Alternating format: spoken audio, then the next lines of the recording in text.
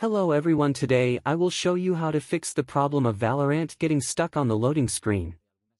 I will provide you with some solutions to resolve this error, so let's get started. Let's begin with our first solution. Press the Windows and our keys simultaneously. In the small window that opens, type %localaptida% and press enter. After typing it, find the folder named Valorant and delete it. Then, go back and enter the Riot Games folder and also delete the Valorant folder within it.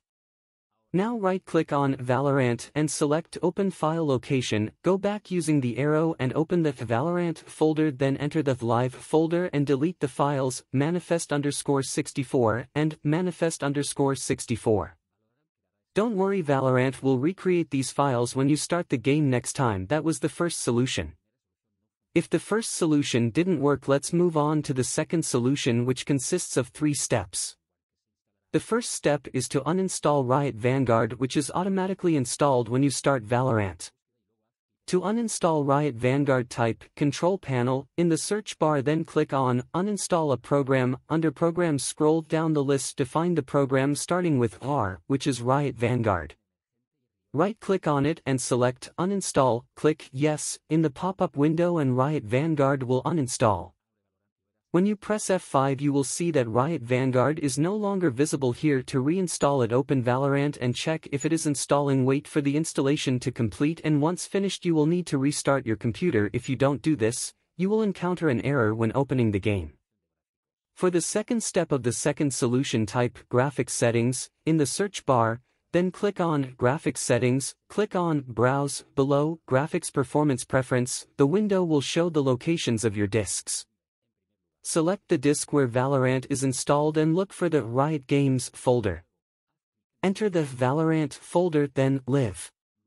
First select the Valorant application and click Add, then click Browse again and enter the Shooter Game folder, then Binaries, and finally Win64. Select the Valorant Win64 shipping file and click Add. Now select the files we chose here and click Options.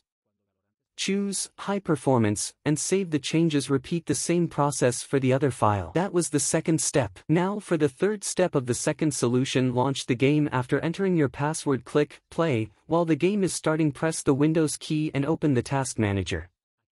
Click the arrow next to Valorant to expand this section. Right-click on Valorant below and select Go to Details, then right-click on the Valorant Win64 shipping.exe and choose Set Priority and select Real Time. Do the same for Valorant.x. That was the third step.